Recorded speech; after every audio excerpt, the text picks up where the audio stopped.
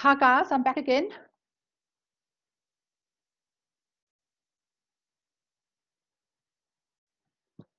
There we go, just switch the video back on as well, and I am recording. Okay, so now we can have a quick look at Learning Unit 4, and we'll probably only be about half an hour with this because we do have to finish just a little bit before the end of, what time are we going to finish? Before 1 o'clock, so that they've got time to clean the venues as well. And that's fine because it's really the interest rates part of this learning unit that I want to spend some time on, which will be the last part of your foundational areas for this year.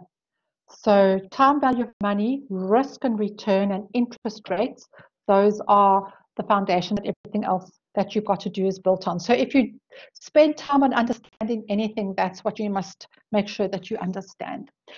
Okay, so interest rates and bond valuation, Learning Unit 4. So when we talk about interest rates, okay, and this is, if you want to follow in your textbooks, we'll be on page 95.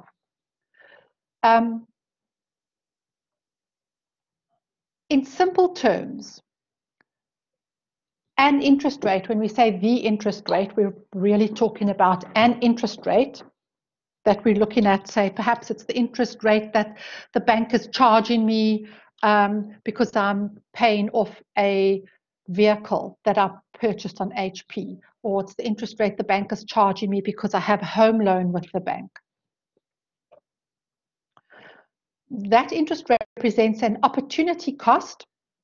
Remember, that's a concept that you learned last year.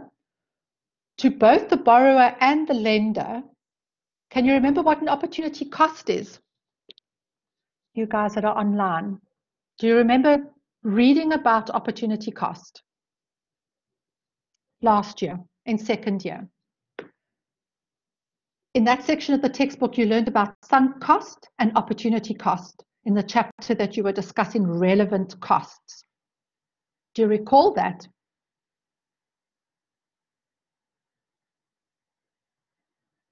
So just to give you a quick idea, an opportunity cost is the cost of the value that you have forfeited or given up due to the fact that you made a different decision. So if you have got a choice between two decisions and you choose decision number one, the benefit that you would have got if you had have chosen opportunity number two, that is the opportunity cost of choosing opportunity number one. So remember, opportunity cost can't be helped. I mean, especially if you are choosing between two things, there will always be an opportunity cost. It's not that as a financial manager you have to make sure that you never have an opportunity cost, because there will always be one. It's the fact that as a financial manager you weigh up the opportunity costs, and then you choose to accept the opportunity cost that is going to be most beneficial for your company. So the interest rate represents an opportunity cost to both the borrower of the money, that's the person who is getting the money, and the lender of the money, who would, let's say in this instance, be the bank who is giving you the money. And it is determined based on the laws of supply and demand. So an interest rate is the price of money, just like you have the price of peas or the price of oranges, which in the middle of winter now you can get for 30 Rand a bag, whereas right at the end of winter when they become scarce, they'll be 50 Rand a bag, supply and demand. So in turn, interest rates serve to regulate the supply and demand, or movement of, in this case, funds in an economy. So if the government wants to regulate the supply and demand of money in the country, they will use interest rates to manipulate that. So we say that there's an inverse relationship between the interest rates and economic growth. Inverse means when one goes up, the other one goes down. So in this case, if interest rates are low, then the level of borrowing in the country will be high because money will be cheap, so people will be able to obtain it. Borrowers have more money to spend in that case, and then that will then fuel economic growth. So low interest rates will equal high economic growth or inflation.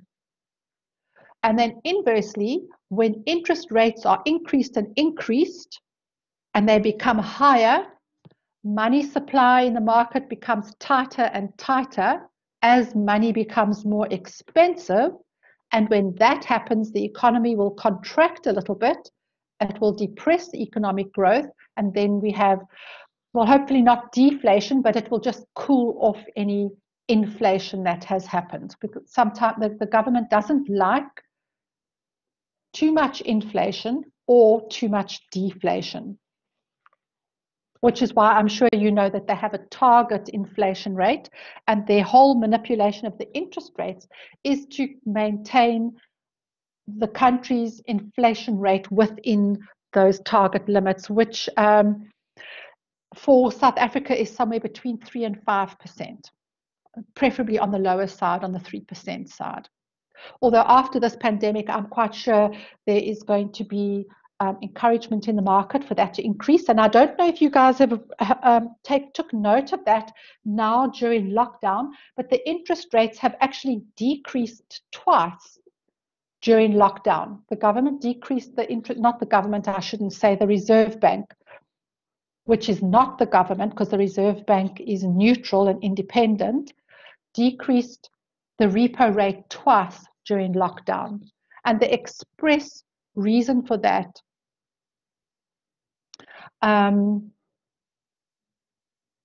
is this what we've seen on the page right here, to try and relieve the economic pressure that everybody is under at the moment.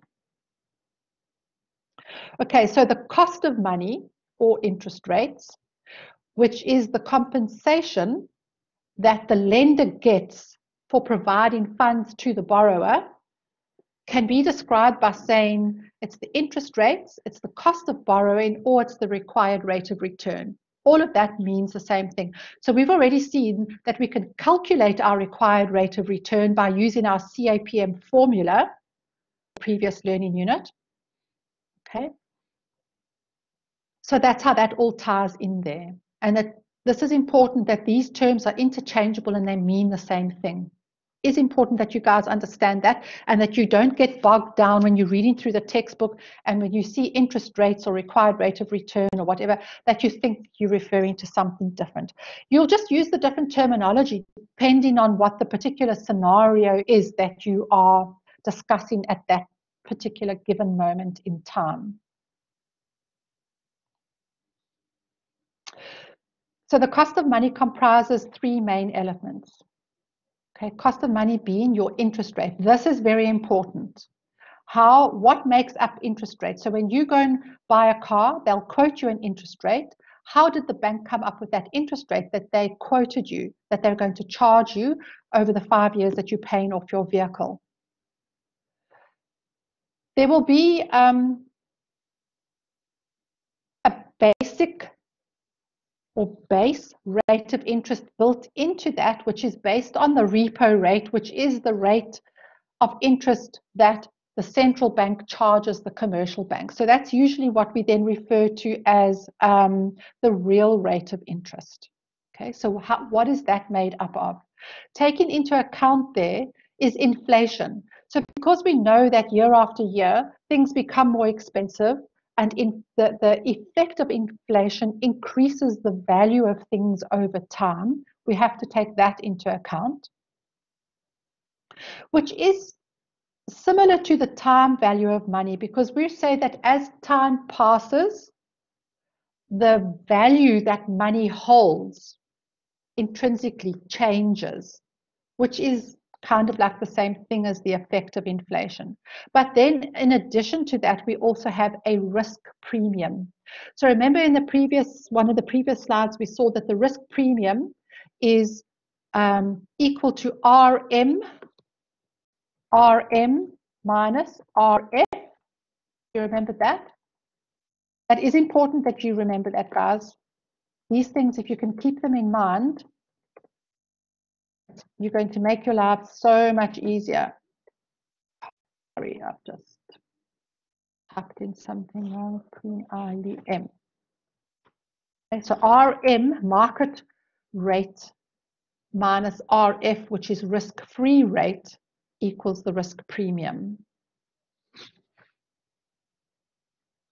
So to take it down to its bare bones, if we had a world where there was no inflation and no risk, okay, which is what I call the naked interest, we are left with the rate of interest rate that an investor would expect to receive or a borrower would expect to pay.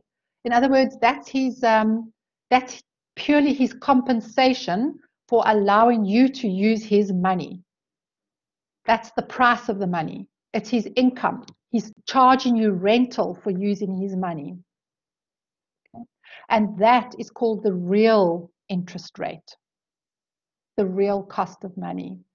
And then on top of the real interest rate, we then add to that the cost of inflation, the cost of time value of money, and a risk premium that will be specific to that particular person that we're lending the money to at that point in time.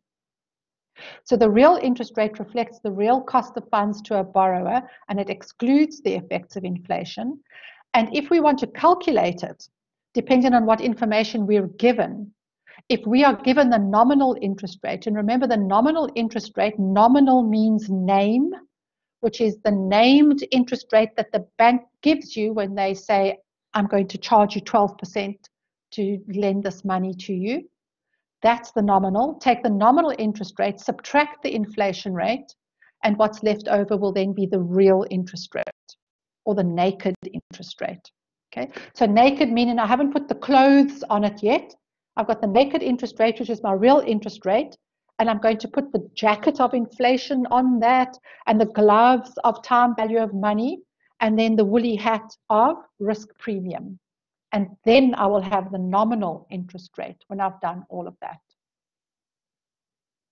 So if we want to turn that into a formula, we say that I, if you look at the screen, I representing nominal interest rate is equal to R, which is the real rate, naked rate of interest, plus H, and H is the inflation rate. And then to that formula, we also add then plus RP, which is risk premium, if there is a risk premium.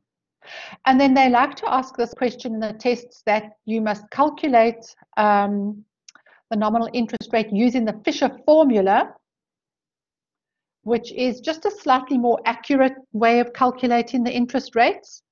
So this is in your textbook on page 97. You guys can go there and just make sure that if they do ask specifically for you to use the Fisher formula, that's what you use. And then one of our other learning objectives was that we have to understand the structure of interest rates. So on page 97, this is where you will find this, the term structure of interest rates. And this describes the relationship and behavior of interest rates over time and up to the date of maturity of the underlying borrowings or investment. So date of maturity, specifically in this learning unit where it relates to a bond. A bond is similar to a company obtaining a loan from the investor because bonds are only in existence for a specific number of years. So when you purchase a bond in the market, it will state that this is a 5-year or a 10-year or a 15-year bond, which means that the company only wants the use of your money for those 15 years. And at the end of those 15 years, they're going to give you your money back. So it is similar to a loan, but it's structured in a formal contract that we call a bond. So when we say up to the date of maturity, the date of maturity is the end of the 15 years. Okay?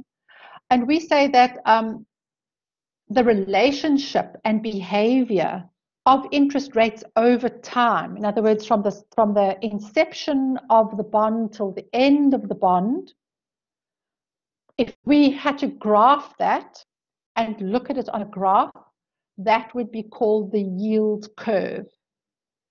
Okay, so a yield curve is a financial instrument's yield to maturity, which means from the inception of that financial instrument until the maturity of that financial instrument, what interest rate did I earn over the lifetime of that particular bond? So also just terminology, a financial instrument, that just means it could be a share in a company, it could be a bond that I'm buying, it could be a loan that I've taken out with the bank.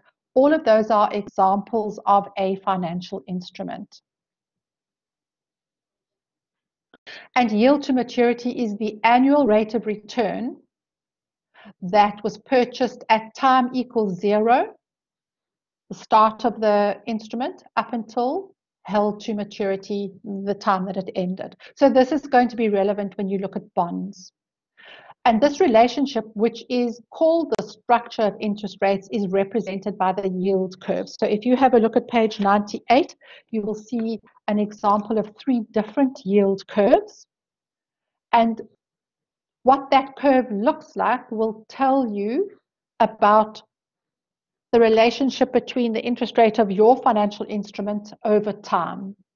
Okay. So an upward sloping yield curve, which is what we've got in that first graph, is called a normal yield curve. And that's basically indicating that over time, interest rates are expected to increase. If we've got a downward sloping yield curve, which is the third one, an inverted yield curve, that means that from today, time equals 0, up until maturity, we are expecting interest rates to drop. And then the third one is the one where our yield curve is flat, and that obviously then indicates that we expect interest rates to be horizontal, to be flat, to be unchanged during that time. And then we have got various theories that have been researched and papers written up by economists, when various people have attempted to explain why does the yield curve behave in that manner. And there are 3 different theories that you guys have to study and can be questioned on. And this is what you see here. It can be the expectations theory, the liquidity preference theory, or the market segmentation theory. So you could be of the school of thought that thinks that liquidity preference theory explains the yield curve. Or you could be of the school of thought that says expectations theory explains the behavior of the yield curve. So remember, it's just 3 different ways of looking at the yield curve and of explaining why they behave like that. So expectations theory is the one that implies that the slope of the structure of interest rates will depend on the expectation, so that's self-explanatory, of what the future interest rate or inflation rate movement is going to do. So in other words, if we expect interest rates to fall, then short-term rates are going to be higher than long-term rates. So then we will have an inverted yield curve. If the expectation is that interest rates are going to rise, then our short-term rates will be low and the long-term rates will be higher, and then we will end up with the normal yield curve that we saw on page 98. Whereas liquidity preference theory, this theory basically explains why the yield curve slopes upward, which is what it generally does. So that's why it's called a normal yield curve, because that's what we expect it to look like. And this refers to how easy it is to convert an investment into cash. So your specific investment that you are looking at, how easy is it to convert that investment into cash, which is called liquidity preference theory, because that states that generally investors would prefer to have access to actual cash sooner rather than later. And if their access is going to only be deferred to later, they want to be compensated for this. So the later their financial instrument is going to revert back to cash, then they will want to be compensated for that, so long-term interest rates will be higher than short-term interest rates because they perceive less risk in the short term than they do in the long term. So that's how that explains the normal yield curve through liquidity preference theory. And then market segmentation theory. This one basically says that the market, supply and demand, is segmented into long-term and short-term interest rates. And that I can't look at the two similarly. So if, in other words, you get short-term borrowers in the marketplace, and they only want to borrow money for a short term, and then you get long-term borrowers who are different animals. So they segment the market into short and long-term borrowers, and then they say that these segments operate independently. Okay.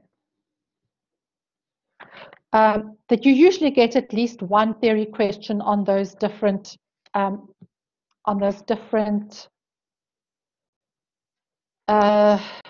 mind has gone blank now. Different theories that explain the structure of interest rates. This was just where I have now added to the little calculation that we had before, and this is on page 101 in your textbooks. Remember, we said the nominal interest rate is equal to the real interest rate plus inflation. So I equals R plus H. And to that, we are now going to then add RP, which is the risk premium. So you can read about that on page 101. But I've already explained this to you on the whole. And hopefully you do understand risk premiums now already. Guys, from these, let me just go and change the slides. Oh, I'm on the wrong screen now. I need to get to, oh, there we go. It has changed.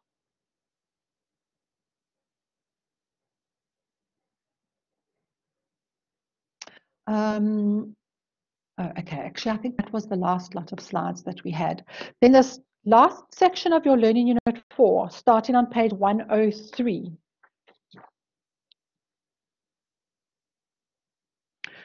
Is on bonds.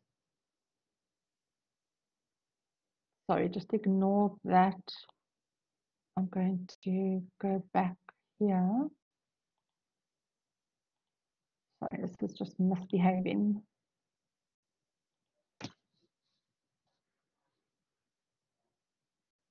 I hope my screen hasn't frozen. Okay, there we go. Hopefully that's going to work again now.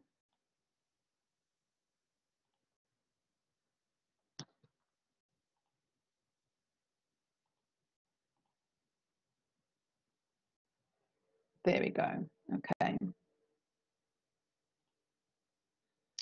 So here, Learning Unit 4, bond valuation. Your learning objectives that you guys have to do here is you have to be able to discuss the key inputs, meaning all the variables that are used in the bond valuation formula. You must understand each one of those variables, okay, which is an input, where it comes from, what it represents, and where I will be able to go and find it or calculate it if I need to use it. Okay, so in other words, we're not just learning formulas off by heart and out of textbooks, we're just learning formulas as numbers and letters, but we are understanding each of those variables that make up our formula. It's extremely important with all of your formulas. Used in the valuation process. So remember, what we've given here is that we have come up with a formula that if I add in all of my key inputs related to the particular bond that I am wanting to purchase, what my answer will be, which is the BO, will give me a valuation in Rand terms for the bond that I want to purchase. So it will tell me what that bond is worth. It will tell me the price that I should expect to pay for that bond. And we do this calculation, and then we say that the answer that I get will indicate to me what I should pay for that bond. And then if someone is asking a higher price than that, then I'll know that they have added a premium on, and I will want to ask myself the question, why? Or if somebody is selling the bond for a price lower than that, then perhaps that indicates that it is a very good buy at the moment because the actual intrinsic value of the bond is higher, and then I know that I will purchase it. But remember, the theory is that you will not purchase a bond for more than the bond valuation, but you might purchase it if it is priced lower than that. And then, as I said, okay, so then you have to then apply the basic valuation model, which is your bond formula, to actual bonds, and you must be able to describe, explain in your own words, the impact of required rate of return, which remember we can calculate using the CAPM formula, and the time to maturity, so that on bond value. So the time to maturity on my bond, so remember I mentioned earlier that a bond could be a 15-year bond, which means that when a company first sells that bond into the marketplace, they are selling it and the bond will exist for 15 years. And at the end of the 15 years, the company will pay back to the bondholder the value that they lent them in the first place. While you are holding on to that bond, you might decide that you want to cash up and you might sell your bond to a different investor. This might be 5 years down the line. So at that point that you want to sell your bond, there will be 10 years left to the maturity of the bond. So when that new investor wants to buy the bond from you, his key inputs into his basic valuation model, he will then use 10 years to maturity in his valuation model and not 15 years that you used when you first purchased that bond. Okay, so that's what they mean by time to maturity. And if there are only 2 years left for that bond's lifetime to run, then the value for N in your bond formula will then be 2. So just to remember that the value for N in your formula represents how many years remaining are there in the lifetime of that bond. And then remember, I did say to you right at the beginning of today that yield to maturity is calculating break-even return of the bond. So in that instance, in our formula for the bond, we are solving for the value of R, because I want to know that given the current price of the bond and the number of years left to maturity, what profit in percentage terms will I earn if I purchase that bond at the price being offered to me. Okay, so whereas the basic formula, I calculate the price that I should pay. In yield to maturity, I am given a price that's offered to me, and I use that to calculate the value for R, which is my expected return that I will get if I paid that particular price for the bond. So it's the same formula, but just looking at it from 2 different angles. And then on page 106, you have got your formula for your bond. And if you look at your textbook there, that's very important just to remember. So BO is the value of the bond at the date that I'm doing this calculation. And remember, I can do this calculation at 10 different dates over the lifetime of the bond, is equal to PMT. So PMT, remember when we did annuities in Learning Unit 2, PMT is that equal annual value multiplied by, which in this case represents the periodic annuity. So the fact that I am the bond holder, I will be receiving an equal annual payment from the company that issued that bond to me in the form of interest for lending the money. Then the value of R is going to be the required rate of return. So what is my required rate of return? I'll calculate CAPM to calculate what that is, and then I will substitute that value into the bond formula if I haven't been given it somewhere else. N, as we said, is the number of years remaining in the life of the bond. And then the capital M is the capital value of the bond. So if the bond's basic value is 20,000 Rand, in other words, it gave the company 20,000 Rand, I'm lending them 20,000 Rand in return for receiving interest over the next 15 years. That 20,000 Rand is then the value for M. So because I've got a capital lump sum that happens at the end of the lifetime of the bond, and I have got an annuity, which is the interest paid to me annually over the lifetime of the bond. To calculate my bond value, I have to add the present value of the annuity, which are the interest payments, to the present value of the lump sum, which is the capital value of the bond that will be paid at the end of the 15 years. So that's why your bond formula has got one formula at the front added to another formula at the back. Okay, so bond valuation equals present value of an annuity plus the present value of a lump sum.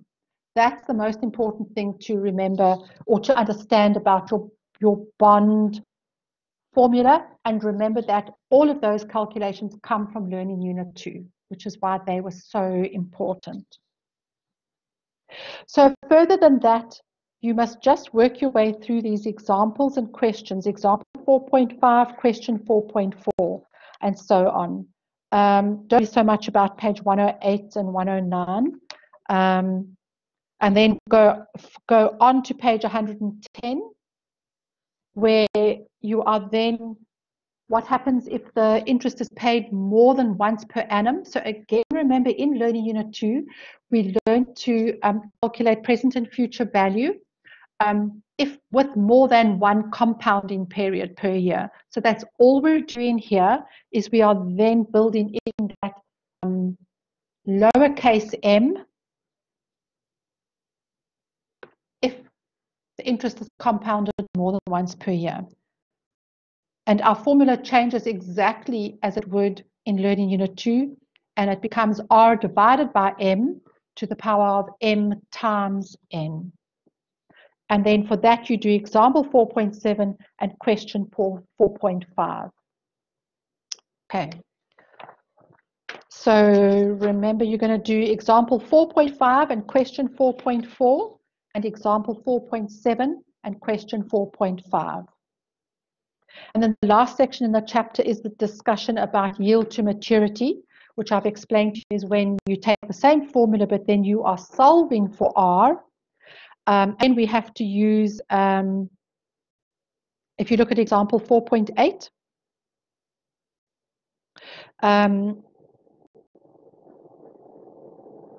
you can then also use a financial calculator. Look at the top of page 113, and then do example 4.8 and question 4.6. And then you should understand yield to maturity. And then always, guys, your revision questions at the end of the chapter, page 115 and 116, are always super important. And they often use those comprehensive questions then for your tests and exams. So that brings us then to the end of the first 4 chapters of your module. And then when I see you again, oh, sorry guys, let me just take a look at the date, 27, 28. I'm going to see you next week, Tuesday, the 7th of July. We will then have a look at a little bit more theory. And then after that, we will start looking at the actual test papers themselves. Okay. And don't forget to let me know if there's anything that you specifically want to be covered. And hopefully, guys, in the meantime, these sessions are helping you. Have you found them helpful to be going over this revision? Is it helping you? Those of you that are online now. Are you finding it helpful? Okay. All right. Fantastic, guys. I hope so. And don't forget to let me know if there's something specific that you want.